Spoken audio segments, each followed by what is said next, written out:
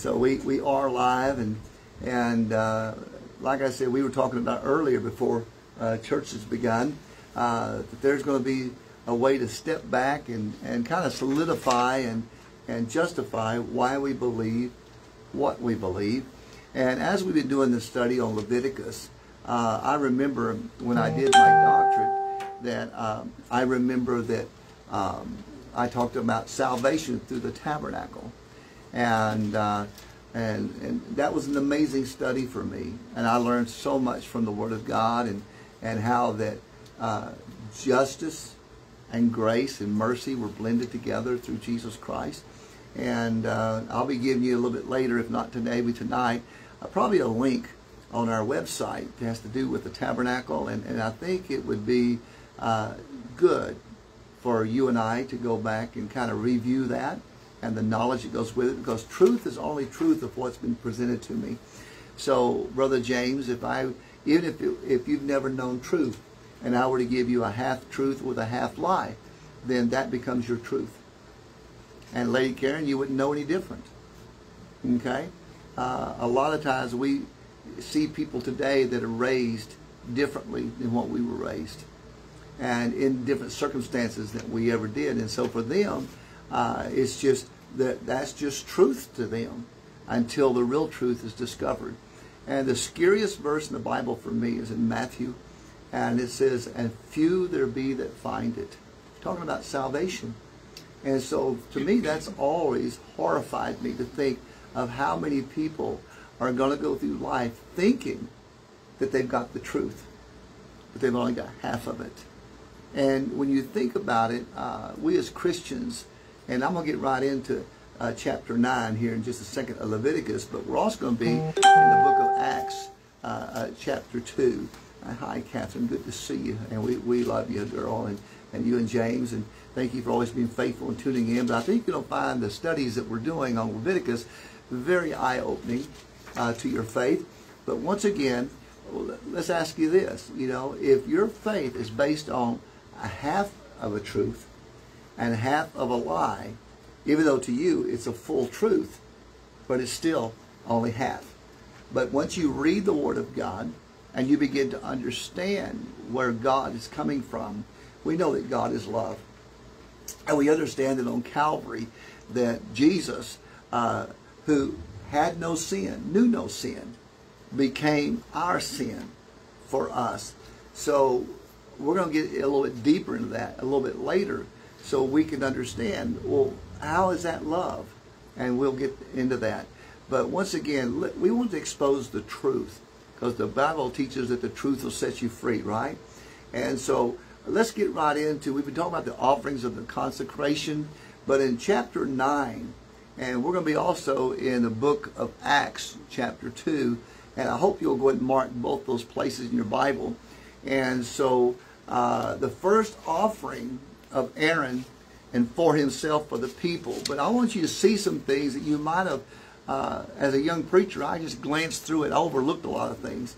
And now after being in the ministry for so many years and pastoring for 37 of those so many years, there's a lot of things that I've had time to look at and to really think about and to solidify and justify what it is I believe. And I want to make sure that what I believe is based on the full truth, not a half-truth.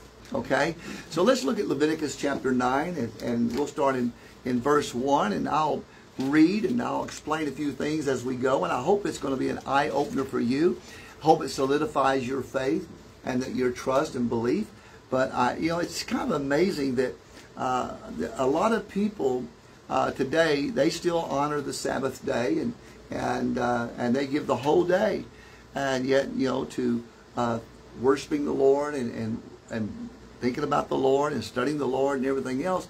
And the reason why we as Christians honor the first day of the week is because of the resurrection of Jesus Christ.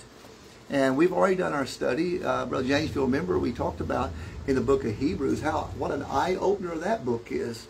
You know, Lady Karen, the book of Romans, especially starting in chapter 3 all the way through, and what an eye-opener those are to revealing the absolute truth about grace and love and mercy and justice.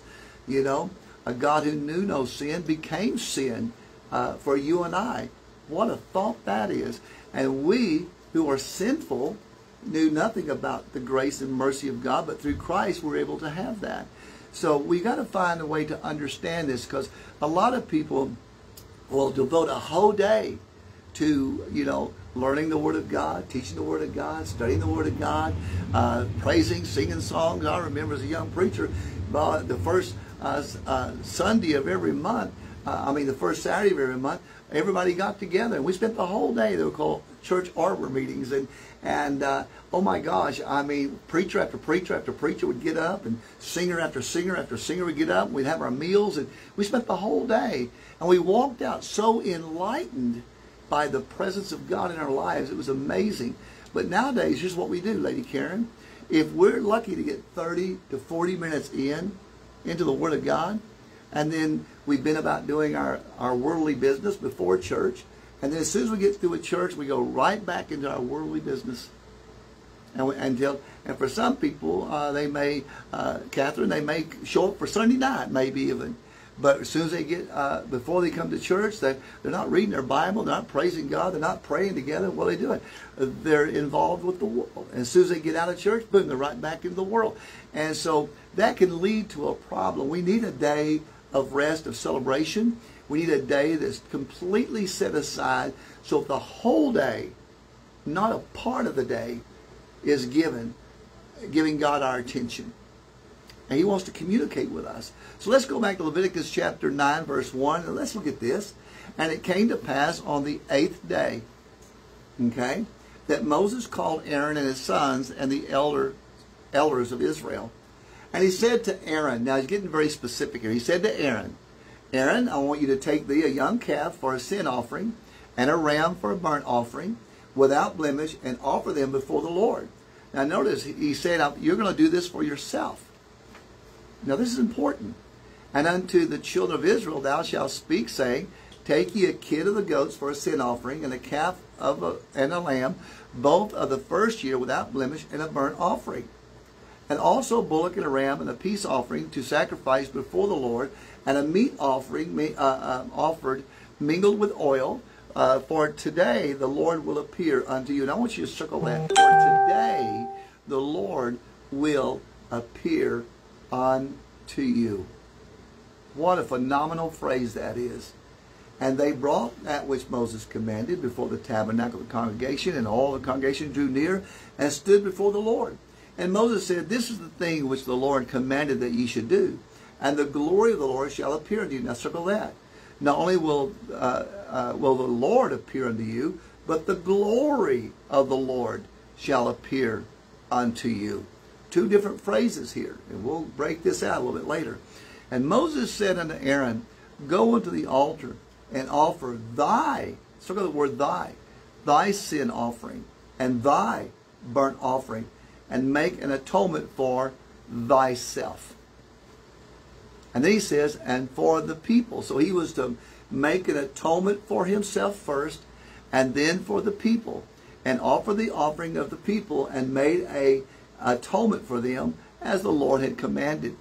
And Aaron therefore went unto the altar, and he slew the calf of the sin offering, which was for himself.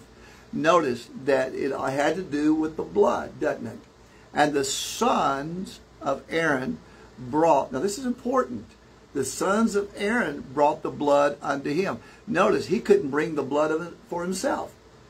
You see, it's not something that we acquire. It's not something we earn or something we do. So even Aaron had to wait for somebody to bring the blood to him. And he dipped his finger in the blood and put it on the horns of the altar. Now, if you know the brazen altar, God had to start the fire in that altar. Otherwise, it would be unholy fire. So he started the fire, and they would maintain the fire, but it had a horn on all four sides, okay? North, south, east, and west, in other words. And so he goes over and puts the blood on all four of the horns, okay? And he says in verse 9, and put it upon the horns of the altar, and pour out the blood on the bottom of the altar. But the fat and the kidneys and the cow, above the liver of the sin offering, the burnt upon the altar as the Lord commanded Moses. And the flesh and the hide he burnt with fire without the camp. And he slew the burnt offering, and Aaron's sons presented unto him the blood. Now, did you get that? You see, we can never acquire salvation on our own. And so it has to be given to us. So the blood of Christ, the mercy of Christ, the atonement of Christ, the love of Christ, it has to be given. And so even if you're a priest or a pastor or you're in the ministry, the fact is it's not something that you and I do. So he couldn't do it for himself. It had to be done for him, which is a lesson that Christ had to do it for us. That's why he died on the cross, to shed his blood and made an atonement for our sin. And so he says in verse 12, and he slew the burnt offering, and Aaron's sons presented unto him the blood. So underline that. Aaron's sons presented unto him the blood, which he sprinkled round and about the altar. And they presented the burnt offering unto him. Again, even the burnt offering, even though he had slain it, it had to be presented to him. And they presented the burnt offering unto him with the pieces thereof and the head, and he burnt them upon the altar. And he did wash the inwards and the legs and burnt them upon the burnt offering on the altar. Verse 15, and he brought the people's offering. Notice they couldn't do it for themselves, and Aaron couldn't do it for himself. It had to be presented. His sons presented it to him, and he presented it to the people. And he brought the people's offering and took the goat, which was the sin offering for the people, slew it, and offered it for sin as the first. It was the first thing he had to do. And he brought the burnt offering and offered it according to the manner, okay, to their custom. And he brought the meat offering and took a handful thereof and burned it upon the altar beside the burnt offering of the morning. Verse 18, he slew also the bullock and the ram for the sacrifice of the peace offering. Notice, without the blood, there can be no peace. Did y'all get that? Without the sacrifice of the blood for sin, there can be no peace within. Let me say it again. If it wasn't for the blood of peace, all right, the blood of sacrifice that would cover our sins, there could be no peace within. So, and he said, which was for the people. And Aaron's sons presented unto him the blood, underline that, which he sprinkled upon the altar round about. And the fat, now think about this. Brother James, if he'd have done it for himself, they might have looked to him as the high priest, right? That would take away their sin. But even Aaron said, hey, I can't take away my sin. It had to be presented to him just as it was going to be presented to the people. Does that make sense? So the same salvation that I've acquired through Jesus Christ is no different than the same salvation that Lady Karen, you've acquired. Or Brother James, you or Catherine, and those that are watching. It's something that has to be given to us. It's a gift of God. And we're going to go a lot in that a little bit later. And so he says, and they put the fat upon the breast and the burnt and the fat upon the altar. Okay? Oh, I'm sorry, verse 19. And the fat of the bullock and of the ram, the rump and that which covereth the inwards, and the kidneys and the caul above the liver, and they put the fat upon the breast, and he burnt the fat upon the altar. And the breast and the right shoulder Aaron waved for a wave offering before the Lord. We talked about this a week or two ago, as Moses commanded. So they grabbed a hold of this thing and they waved it as in a sense of for praise, right? And so Aaron lifted up his hand toward the people and blessed them, and came down from offering of the sin offering and the burnt offering and the peace offering. Notice, sin offering, burnt offering, peace offering, divine order. And we'll cover this.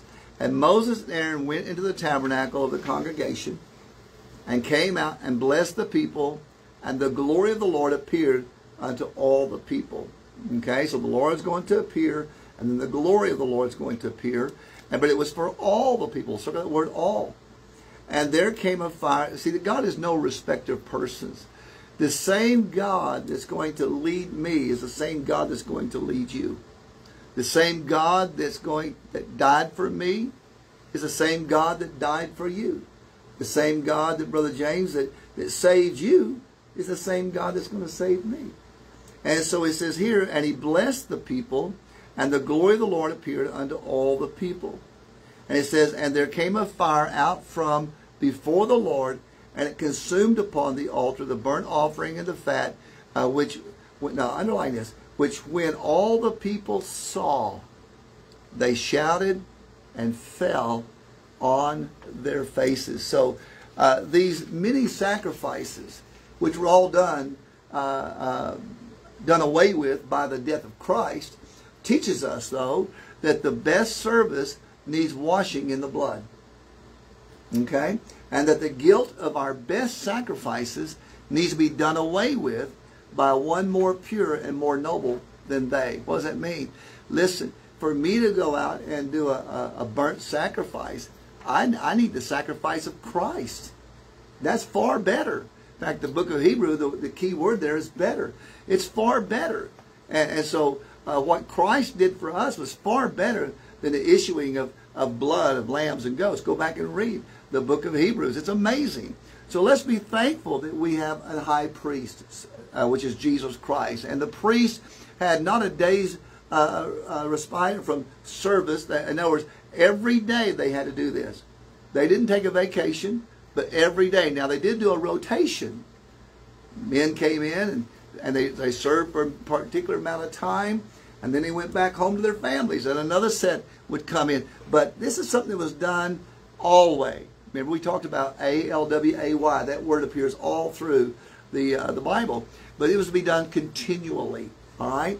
And so we find here that God's spiritual priest had a constant work with the duty of every day that it requires, obedience to Him and service to Him, that they would give an account, and they would do it with joy because they were redeeming the time.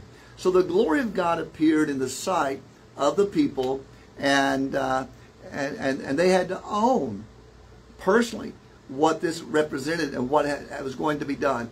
That God was going to die for them personally.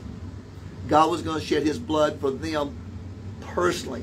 God was going to save them on a one-on-one personally. And that God was going to appear unto them and show His glory. And so there are no respective persons. I don't care. I've been pastoring for 37 years. Well, I'm telling you right now that when God looks down at Lady Karen, He doesn't see no difference in you or me. He doesn't count the number of years. But what does He count? Probably those times that I really was intimate with God. It's not the amount of years, it's the amount of times I'm with God. Okay? So why? He wants to commune with us. He wants to have fellowship with us. He wants to talk with us and us talk with Him. And so He appeared to all the people so that everybody could say, wow, the same God that appeared to Moses and to Aaron appeared to me. It was a personal relationship. So we are not now to expect maybe those such appearances, but God draws us nigh to those who draw nigh to Him, the Bible says. And the offerings of the faith, they were all accepted. And through the sacrifices being spiritual, the tokens of the acceptance are the spiritual, from the lowest of the low on the financial totem pole to the richest of the rich. They were all equal and in God's eyes. So it wasn't about money, was it? It wasn't about personal esteem, was it? It was about being a child of God. Okay? And so when Aaron had done all that was to be done, and the sacrifices, what did he do? He lifted up his hands toward the people and he blessed them.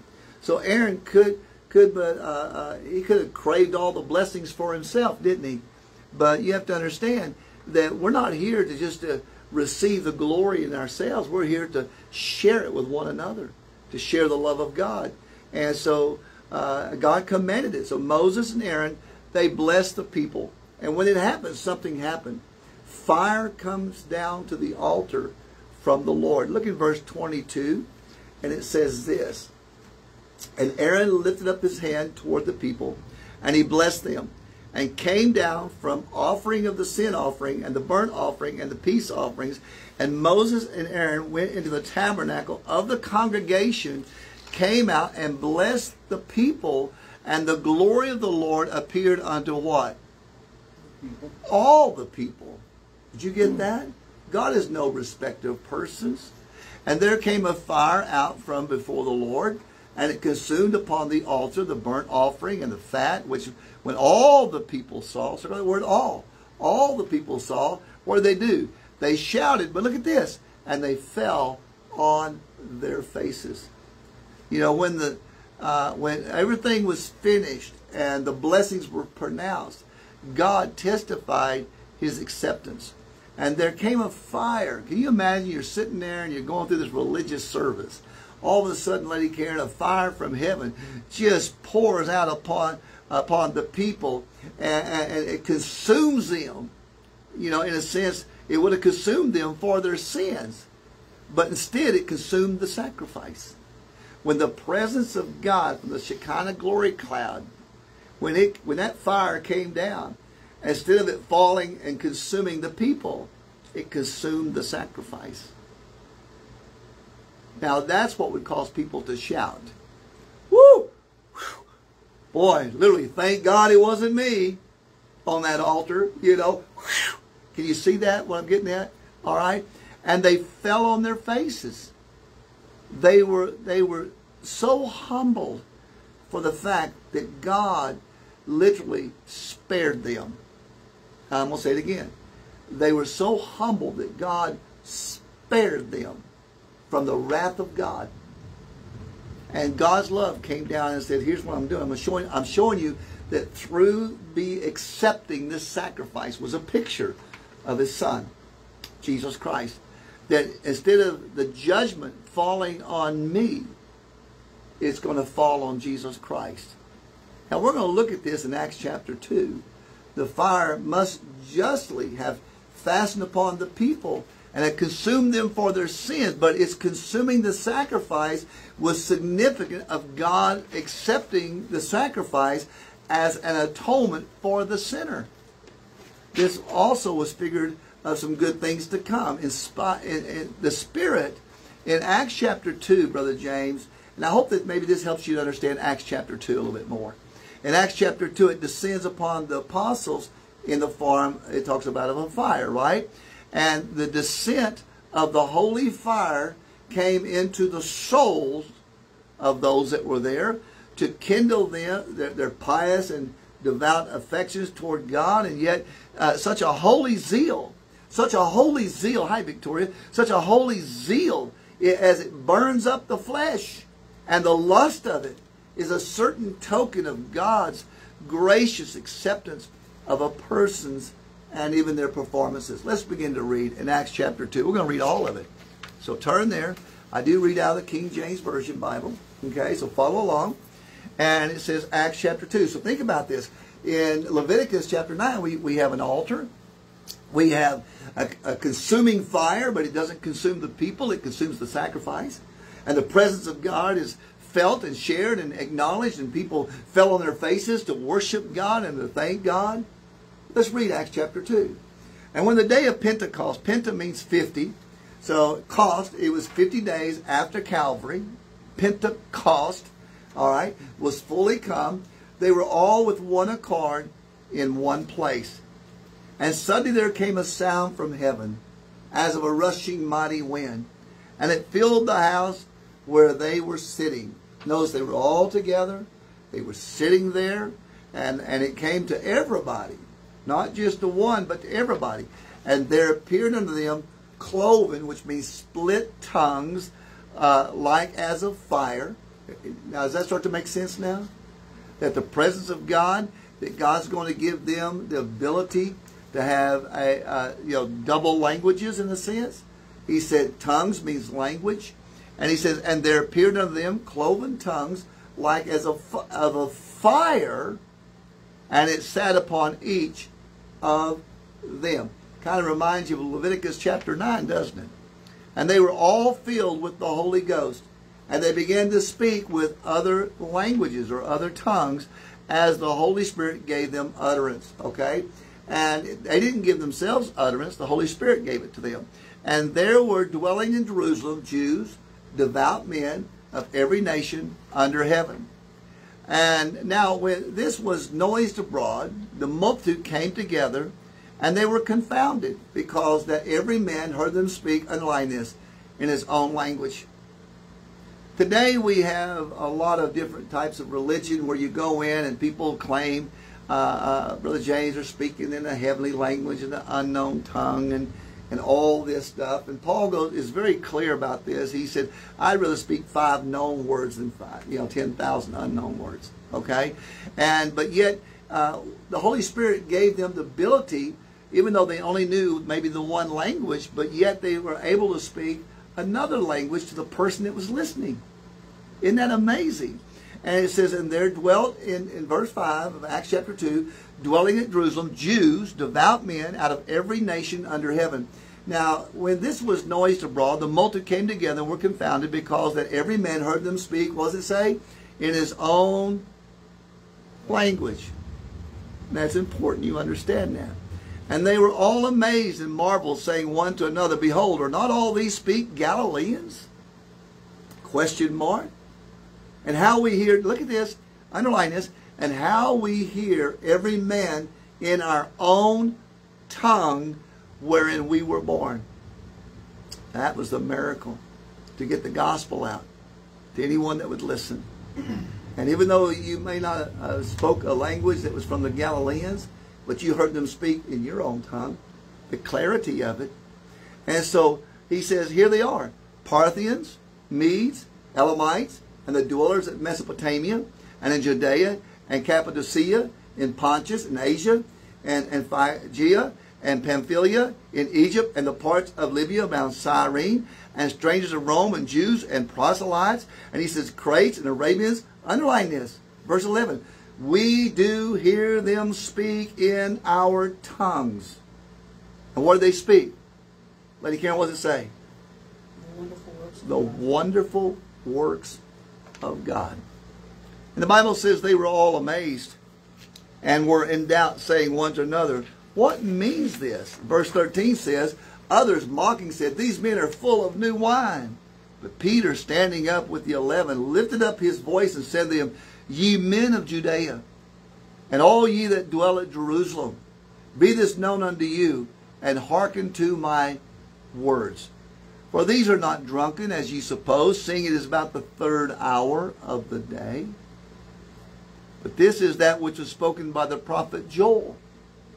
And it shall come to pass, this is the prophecy, it shall come to pass in the last days, saith God, I will pour out of my Spirit, notice capital letter S, the God, the Holy Spirit, upon all, circle that word, all flesh.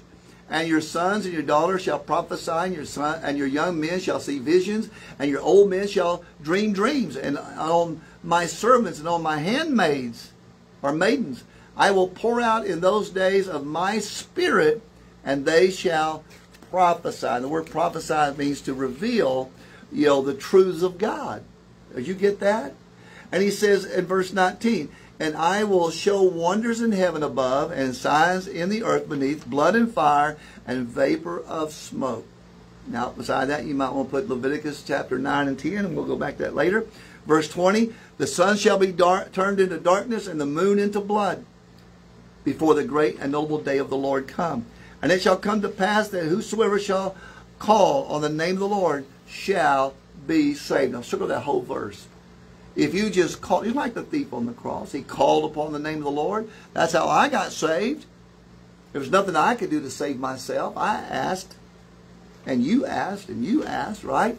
Verse 22, Ye men of Israel, hear these words. Jesus of Nazareth, a man approved of God among you by miracles and wonders and signs, which God did by him in the midst of you, as ye yourselves also know.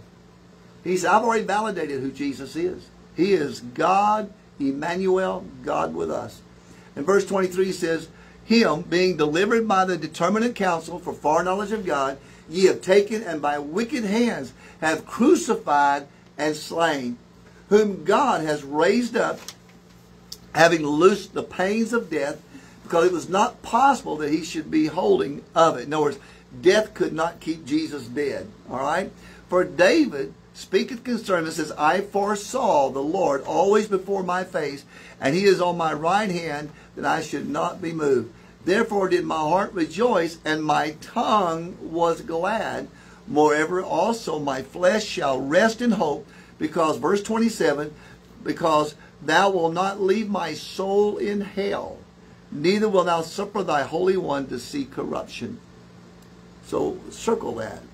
So we know that Jesus, when he died, some people say, oh, he died and they buried him and somebody moved his body and his body rotted. Well, the prophecy is that his soul would not be left in hell, nor would thou see thy Holy One, circle that word holy, Holy One, to see corruption. So his body's not going to rot, okay? And even though Jesus died and paid for our sins, went to hell, and go back and read Luke 16, 19 through 31. And he had a conversation, didn't he, with the rich man that was in hell. And he talked about Lazarus over in Abraham's bosom, right? So, but once again, on the third day, Jesus was resurrected by God. Thou hast made known to me the ways of life. Thou shalt make me full of joy with thy countenance. Men and brethren, verse 29, let me freely speak unto you of the patriarch David, that he that is both dead and buried, and his sepulchre is with us unto this day. Therefore, being a prophet, and knowing that God has sworn with an oath to him, that of the fruits of his loins, according to the flesh, he would raise up Christ to sit on his throne. Verse 31, he seeing this before spake of the resurrection of Christ, that his soul was not left in hell, neither his flesh did see corruption. This Jesus has God raised up, wherefore we are all witnesses. Therefore, being by the right hand of God exalted, and having received of the Father the promise of the Holy Ghost, he has showed forth this, that ye now see and hear. So they're all experiencing the presence of the Holy Spirit that came down from heaven like a rushing mighty wind, like a fire upon all of them. He gave them the ability to present the gospel of Jesus Christ in a very clear and dynamic way to anyone that would listen. So verse 34 says, for David is not ascended into the heavens, but he saith of himself, the Lord said unto my Lord, sit thou on my right hand, and I will make thy foes thy footstool. So even David, who had died, was buried, and in the sepulchre, his bones were there. But Jesus, when he died, he was arose, or he had risen on the third day. His flesh was not there. His bones were not there. He was risen. Verse 36, therefore let all the house of Israel know assuredly, circle that word assuredly, that God has made the same Jesus whom you have crucified. He's made him what? Both Lord and Christ. Notice that these are the positions that Jesus holds. He is God. He is Lord. But he's also Christ, the one who's in a position to make intercession for you and I. And he's made him both Lord and Christ. Now, when they heard this, they were pricked in their hearts. Remember, these were corrupt men that were listening, and they wanted to make everybody to believe that maybe that they could find salvation through religion or mankind. So anyway, they were pricked in their heart. And they said unto Peter and to the rest of the apostles, men and brethren, what shall we do? And Peter said unto them, here it is. What shall we do? How do we accept all this? What's the meaning of this? And here's what it was. You remember when Jesus said, repent, or you'll all likewise perish? What did Peter say? Repent. And look at this. And be baptized, every one of you, in the name of Jesus Christ, for the remissions of sin, and ye shall receive the gift of the Holy Ghost. Now, what does that mean? Repent. That means to have a changed attitude toward yourself, changed attitude toward God, and changed attitude towards sin. What does that mean, a changed attitude towards sin? It means that whenever you're asking God to come in your heart, you want God to change you, to change the way you live. And you want to be more presentable to God in what you do, and you'll do that out of love and respect. So repent and be baptized. And baptized is not something that man can do to you here. This was being baptized of God. Baptize every one of you in the name of Jesus Christ. Circle that. And so when I realized that I'm getting, by the authority of Jesus, by the love of Jesus, he is Lord and he is God, he is Christ, all right, that I'm going to identify with Christ. And he said, I want you to be baptized, every one of you, in the name of Jesus Christ. And it's because we believe that we get what? For the remissions of sin. It wasn't, he's not talking about water baptism here. He's talking about being baptized of the Holy Ghost. That's what Acts chapter 2 is all about. So the Holy Ghost came down, and so the Holy Ghost began to open up their minds and their hearts and their tongues. They began to speak the wonderful works of God. And so it's because of Jesus Christ. Why were they willing to repent and identify with Christ? It's because through Christ we can have what? The remissions of sin, or the forgiveness of sin. And he said, you shall receive the gift. Look at that word gift of the Holy Ghost, the very presence of God. He says, for the promise is unto you and your children, and to all that are far off, even as many as the Lord our God shall call. Okay? Verse 40. We're going to read down to verse 47 also. And with many other words did he testify and exhort, saying, save yourselves from this untoward generation.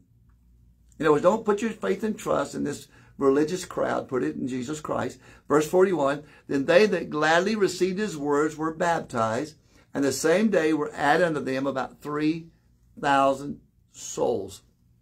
So they were baptized. That baptism of the Holy Ghost is when the Holy Ghost places you in a position to be a child of God. Does that make sense? Had nothing to do with all this other stuff, but they were in an upper room, and so they were all baptized by the Holy Ghost when they got saved. And so when you got saved, God placed the Holy Spirit, when he baptized you with the Holy Spirit baptized you into the family of God. That's not something we do with water or anything else. It's something God has to do. Why? It was a gift. It was a gift. And it says in verse 42, and they continued steadfastly in the apostles' doctrine and fellowship and the breaking of bread and in prayer. They continued what? Steadfastly. And fear came upon every soul, and many wonders and signs were done by the apostles. And all that believed were together and had all things in common.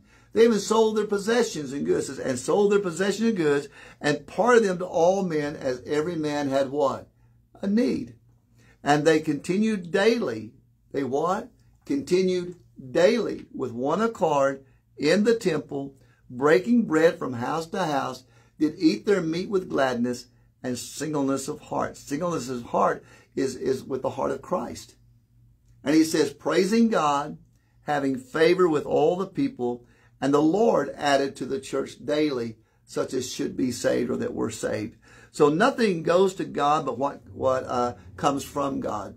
So we must have grace and that holy fire from God, the God of grace, else we cannot, serve him acceptably. In fact, Hebrews chapter 12, verse 28 reveals that.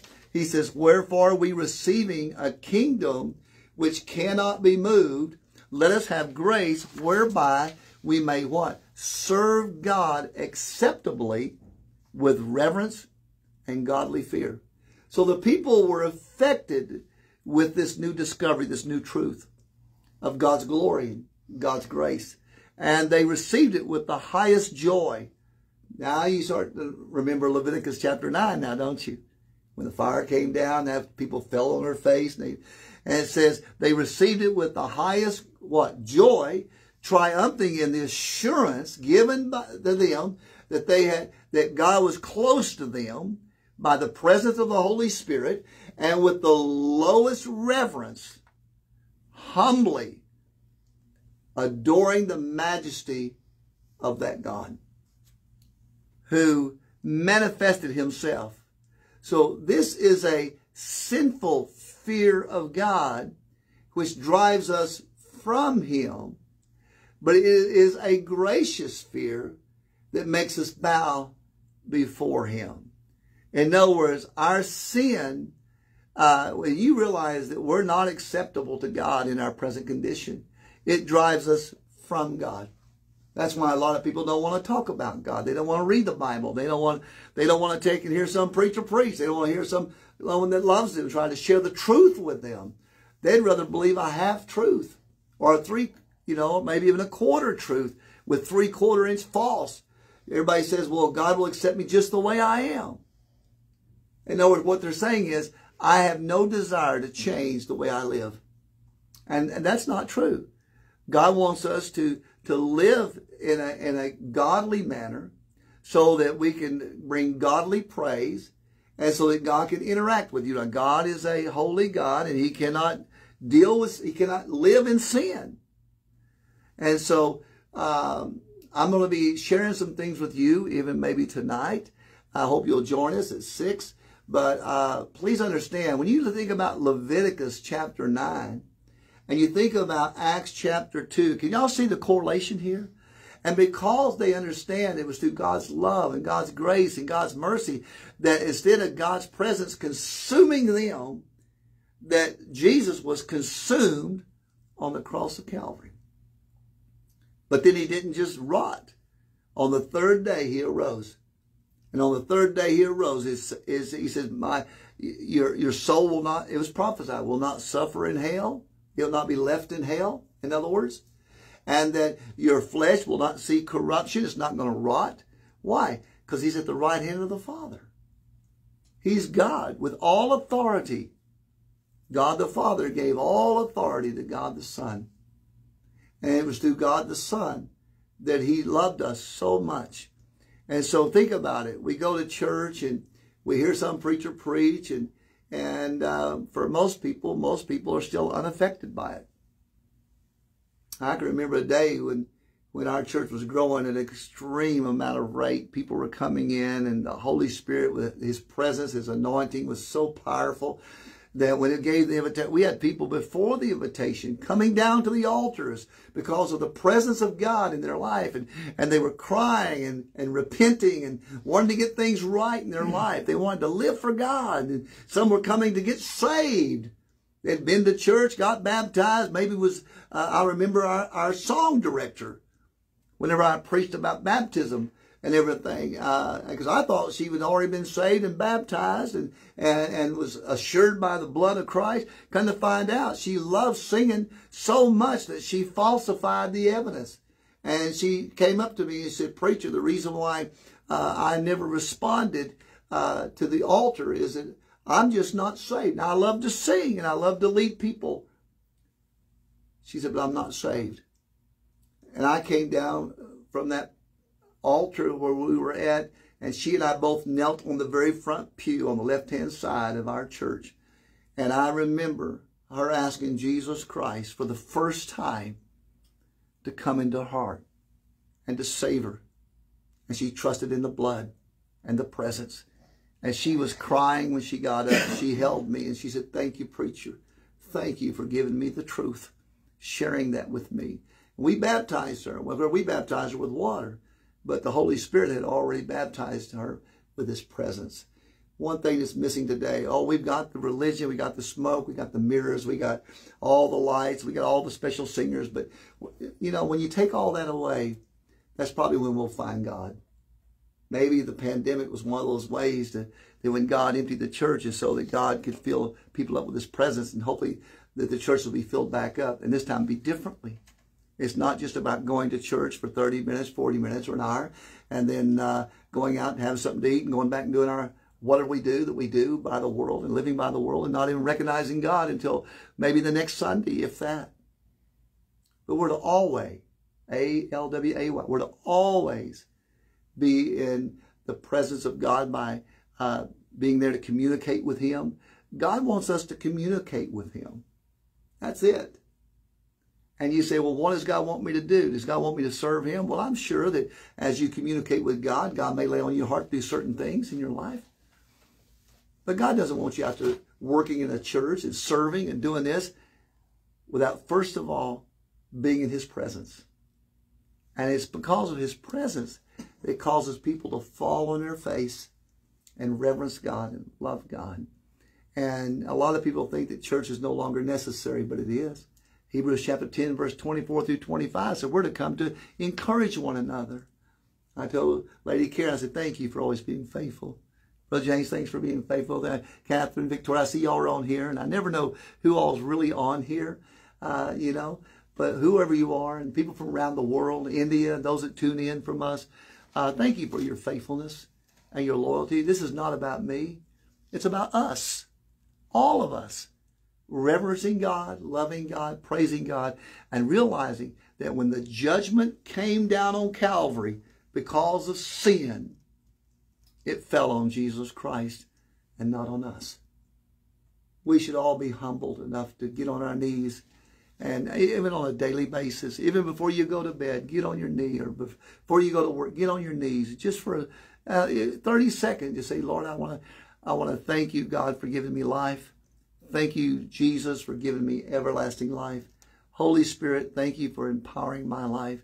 And I praise you, and I love you, and I thank you. And I just want to, as I go through the day, help me to have the right words to say to the right person that wants to listen, that they might come to know you as Lord and Savior. If there be one here that might be like the song director that I had that wasn't saved. I was in Abilene, Texas. I was just associate pastor. And the same thing happened there. The song director, after I preached, the pastor was gone. I was filling the pulpit for him in Abilene, Texas. And the song director came and got saved on that Wednesday night. See, it's not about the position you hold in a church. It's about the position that the Holy Spirit had placed you in, into the family of God. Go back and read St. John chapter 3 and come to know that Jesus as your Savior. Father, if there be one here that doesn't know you as Savior, I pray the Holy Spirit of God will deal with their heart right now. You said, except the Holy Spirit of God draw them, no man shall be saved. Lord, I pray today that people that might think they're saved and they're not, that, Lord, they would finally come to a place and be willing to repent and to put their faith and trust in your sacrificial lamb, the Lord Jesus Christ. So if you'd like to do that, you might want to consider this as an opening of your prayer. It's not the prayer, it's the intent of the heart. Like the thief on the cross, you might pray this. Dear Lord, I'm a sinner and I'm guilty. Lord Jesus, I believe that you're God. And you hung on that cross. You took on my sins. You shed your blood so my sins could be washed away. And then you died. But on the third day, you arose. And I believe that. I believe you're alive right now. So, Lord Jesus, come into my heart. Save me. Fill me with your Holy Spirit. Give me a home in heaven with you when I die. Now, Holy Spirit, Lord Jesus, Father, thank you for saving me. Thank you for securing me forever with everlasting life. Now, Holy Spirit, I pray that I might every day continually love you, praise you, and allow you to lead me in how I'm to live my life. And Lord, help me to let your presence be known every day, all throughout the day and the night. And I give you glory, honor, and praise. Thank you for loving me. Thank you for saving me. In Jesus' name I pray. And all of God's people prayed. Amen. Amen. Hi, David. Good to see you all the way from around the world, my brother. Love you, brother.